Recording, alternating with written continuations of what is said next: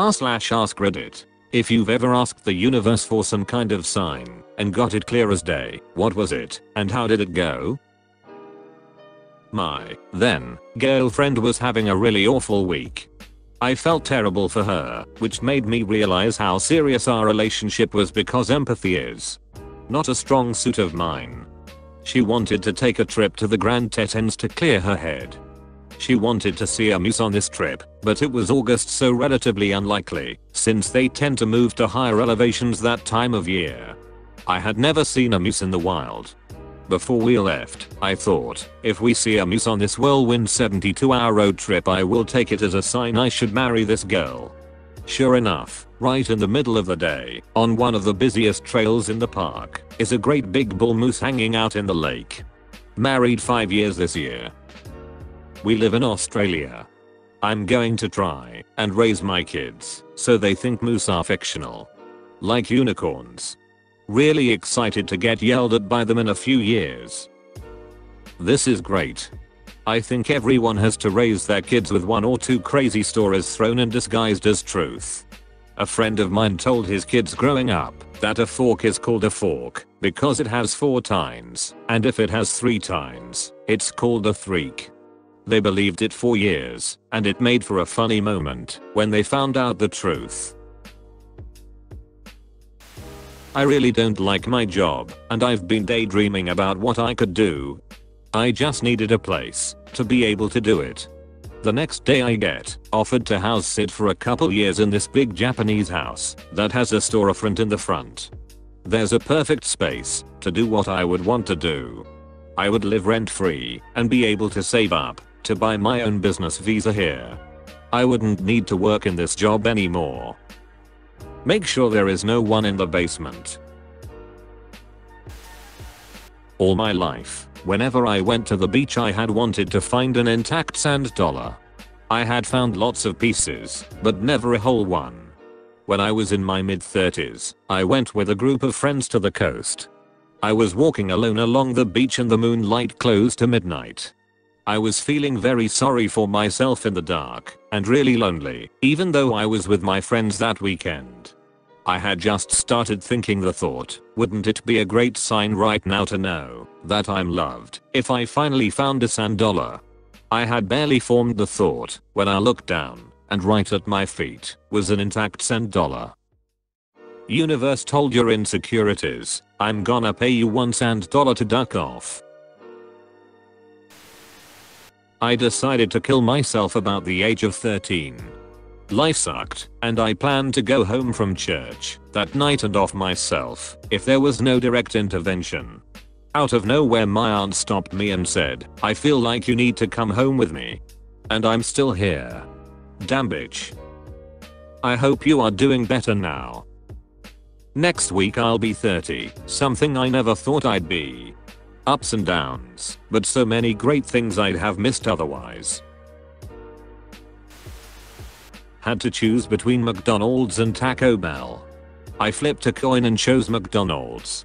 Friend got Taco Bell and had food poisoning. I was in the depths of despair. I had lost my great job, had to travel 2 hours every day with heavy tools each way to a temporary job I was doing.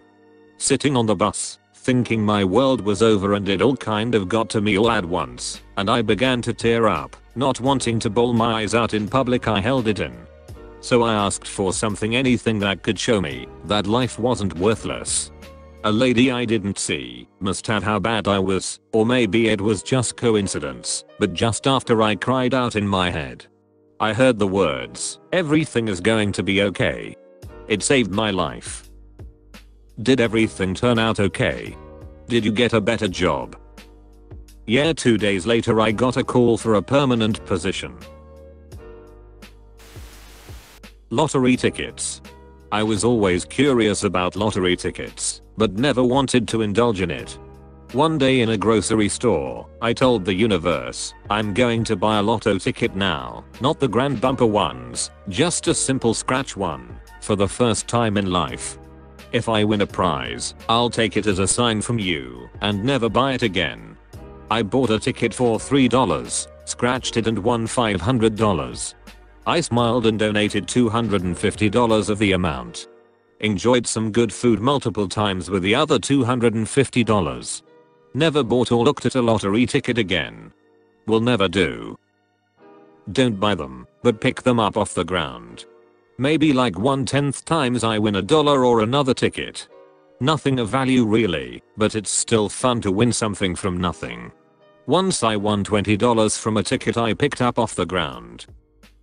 Where are you, that you just find lottery tickets on the ground more than one time? I don't think I've seen lottery tickets on the ground ever, and I pay attention. In USA they're all over the place in front of gas stations or 7-Elevens. I'm in Australia right now, and thinking about it, I don't see them on the ground here. I had asked the universe for a sign of good and friendly people really existing out in this world. I know, it's kinda stupid, but I have struggled with making friends that weren't toxic, and I felt like I just wasn't destined to have great friends. About 2 days after I had asked for a sign, I went to my local park to do my daily routine of sitting down, smoking my cigarettes, and reading, and for some strange reason, a pair of strangers came up to me and introduced themselves. We ended up talking with each other for what felt like hours, and eventually, I had asked them why they came up to me, and the guy said, "Oh, we made a deal to see if we could make any new friends, and we did. You're a new friend." After, we all walked and got some cookies and ice cream and chilled again by the river this time. They both are now my closest friends, and it all started because I was at the right place and at the right time for them to come up to me. I strongly believe that it was the universe's doing, and I'm so grateful for it. Can you ask the universe to have me meet my future girlfriend? This wasn't really asking for a sign, but I was going through a lot, and in a really shitty and dark place, like the kind of place I honestly wasn't sure I'd survive. I was teetering on the edge of despair and genuinely going down the path towards doing something insanely drastic. I basically just asked the universe for help one day while in the middle of another crying episode, and I had this strange, sunny feeling kind of leak into the darkness I was harboring inside of me. The next day, by chance, I met my group of friends on a video game I played regularly at the time. They lived in an entirely different city and had entirely different lives from me, but we all just clicked. It took a month or two for me to settle into that friendship and understand that they were gonna stick around, and they've been my best friends for 3 years now. Some of my best memories are from that first summer that I knew them. I genuinely don't think I would have survived that time in my life had I not met them. I was feeling incredibly alone, and I was trying to come to terms with a lot of things all at once. I'm infinitely grateful for them, and I can't help but think that the universe was listening that day when, as a last-ditch effort, I asked it for help. People often underestimate the usefulness of video games beyond mere entertainment. I moved away from my hometown, and my best friend still lives there. One of our greatest ways of bonding is playing video games together. I was in a bad time of my life. I grew up quite naive and I'd like to say sheltered. So when my first boyfriend broke up with me, it was the worst thing that ever happened to me. He was my first, and I took it very seriously, so it made it 1,000 times worse for me. I already had depression, but this knocked me onto suicidal territory. I wasn't sleeping, lost 20 pounds because I wouldn't eat. I felt sickly, weak, and just didn't want to be here anymore. I felt like no one cared. I just wanted someone to hold me and tell me that it'll be okay.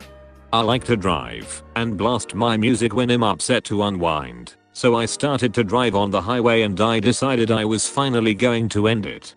A few minutes before I was going to gear my car off the highway into the lining of trees, I looked in my rearview mirror and saw an ambulance driving behind me. I had never seen an ambulance on the highway that didn't have its signal going, and immediately broke down and cried. The ambulance was just cruising behind me. I took that as a sign that the universe did care and that I was significant. So I drove home to my mother and told her I needed help. I was taken to the hospital, put on medication, and went to therapy for my underlying issues and depression. A year and a half later I'm off medication, no longer needing therapy, and currently thriving. That ambulance truly saved me that day. It's kind of crazy how depression can just sneak up on you like that. One day it's manageable, and then it seems like it spirals out of nowhere. I'm not superstitious at all, but my uncle is. When my nan passed, he went to see a fortune teller who told him that anytime our family sees white feathers around, that's Nan's way of showing us that she's there. I thought it was a load of bullshit and forgot about it. A few years later I was at a music festival. Everything was coated in dirt and dust being churned up by thousands of people's feet. Even the air was so thick with dust it was making it hard to see and breathe. I was on the edges of the mosh pit when I started to have my first panic attack. I'd never had one before, didn't know what was happening to me, and I was terrified. I felt like I was being crushed, and like I was the only person in the world at the same time. I remember desperately thinking, I don't want to be alone, I don't want to be here alone. I crouched down in the middle of the dirty dusty crown, and when I opened my eyes there was a single white feather on the ground right between my feet. It was perfectly white, no dirt, not stepped on or anything, in a mosh pit. I stared at the feather until I could get my breathing under control and get out of there, and I still have that feather. I was walking. What would have been a 4-hour drive. And I was walking. I straight up begged for a car to stop and pick me up, and literally seconds later a woman stopped who was traveling all the way to where I was heading. Same town. 4 hours away. What are those odds? Similar thing happened to me. A guy picked me up when I was hitchhiking and was going to drop me off at the train station so I could catch a coach to my hometown 4 hours away. As we were chatting we realized we were heading to the same town. He was a delivery driver doing drop-offs along the way. He offered for me to stay with him in the car. I helped him map out his deliveries, and he bought me a pup feed and dropped me off outside my parents' place and came in for a cuppa and met them. My wife and I had been considering getting a second cat for some time without reaching any conclusion. Then, as I was walking back to the apartment one evening, a young feline popped up out of the drainage beside the sidewalk. Basically, he just looked at me and said, "Let's cut to the chase. I'll be moving in with you now. You need a cat." I'm a very cute, completely adorable kitten. The only problem I see here is that you might not be smart enough to recognize this opportunity. Be your best self right now, dude. So I looked at him and said, "I can't make this decision solo. Let me go get the wife." He just looked at me and nodded his head like, "Go on, I'll wait." Considering that she just decided that today was cat bath day, he may be regretting the decision, but I'm completely okay with the way things have gone over the past years. I had gotten a job at a retail store and went in for the orientation and to-do training. The vibe was kind of off in the store, but I ignored it. I got to the back where the computers were, but couldn't shake the feeling of being uncomfortable. In my head I said, "Alright universe. If I'm not meant to work here, show me some kind of sign. Make them send me home for the day or something."